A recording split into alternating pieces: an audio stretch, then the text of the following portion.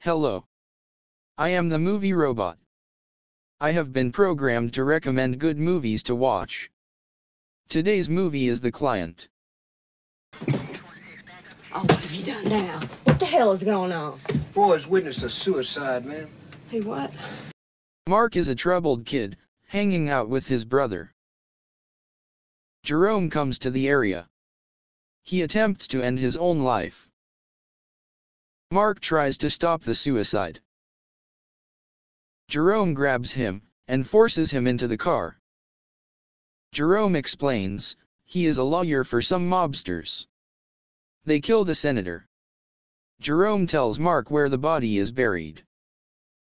Mark is able to escape, before Jerome kills himself. Roy is the district attorney. He's been trying to send the mobsters to jail, that Jerome was working for. Roy wonders if Mark knows anything. Mark decides to hire a lawyer. He comes to Reggie for help. And the movie goes on from there.